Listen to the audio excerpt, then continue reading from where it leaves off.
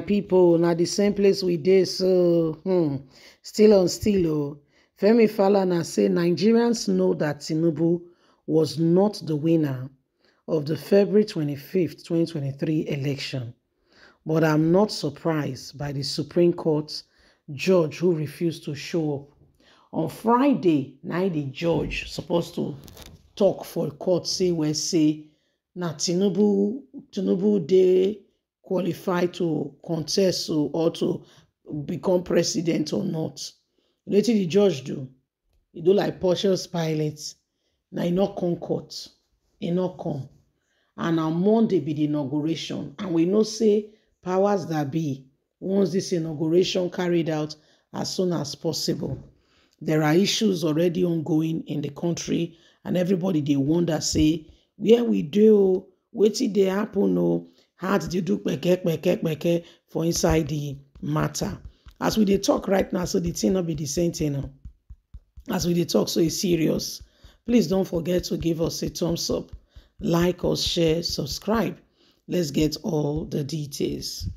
Nigerians know that Tinubu was not the winner, but I'm not surprised that the Supreme Court judge who was supposed to declare a verdict did not come to court. Falana.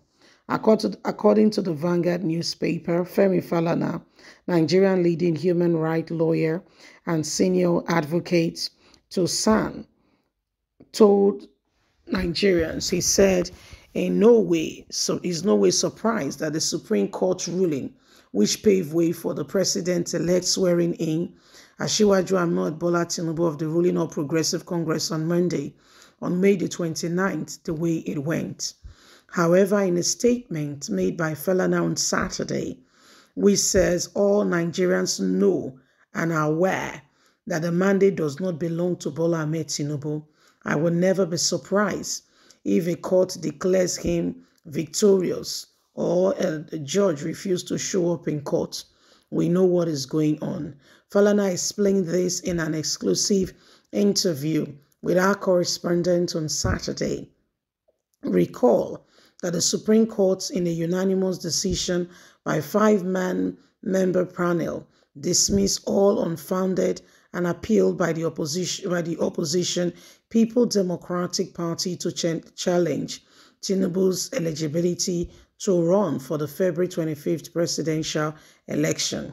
It found that the appeal note, that the court number is there, has been lodged in bad faith, and stressed that PDP, whose candidate, Alhaji Atiku Abubakar, came second in the presidential campaign, was deprived of legal rights to challenge a nomination by another political party.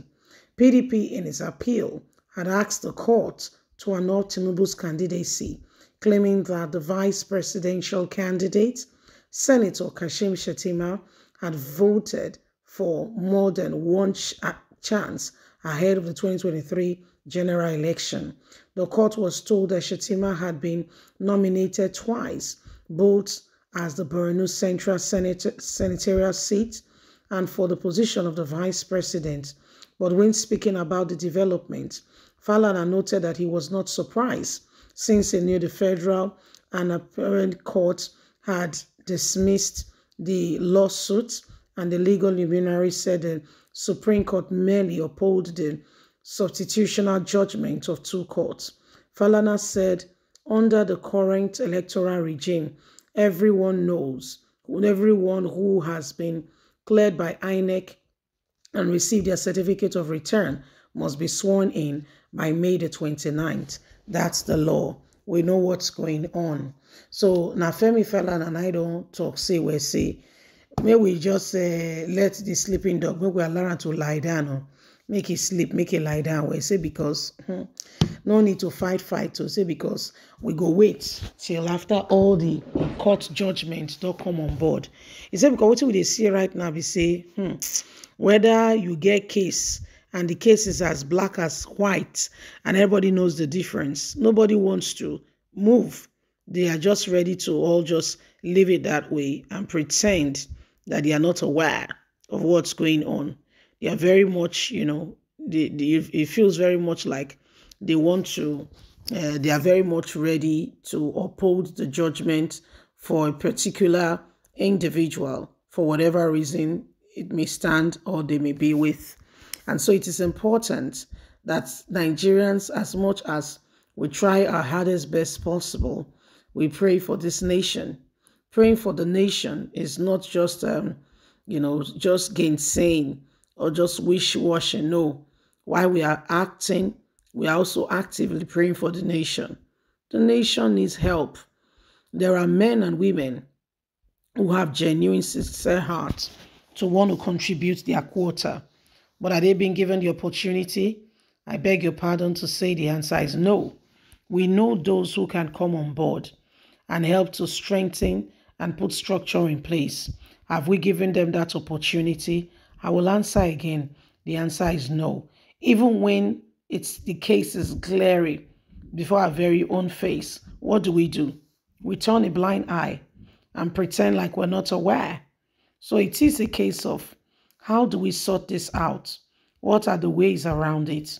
What can we do differently to ensure that our country enjoy the benefit of good governance? We need good government in place, because at the end of the day, by the time it's all done and dusted, what's going to be the resultant effect on every single person, on the nation? Buhari came, we saw how the nation is. Are the roads done? Are the roads done? No. They went and they brought refurbished planes. Yeah, they went and brought refurbished planes for us. We all know that. For Buhari to boast, and it's not even Nigerians. Let's even leave that for another matter. So there is all kinds of things going on. And the truth of the matter is, we cannot be quiet, pretend that all is going well because of what some people think. It is important to begin to iron out some of these things and begin to ensure we are putting things in place. The days upon us are so glary. It's so clear that Nigeria really does need this, this new day, dawn of a new day, so that truly, sincerely, we can come out of the current, dispensation and ease this nation of the stress. Please don't forget to give us a thumbs up, like us, share, subscribe. God bless. Have a fantastic and a lovely day. Bye for now.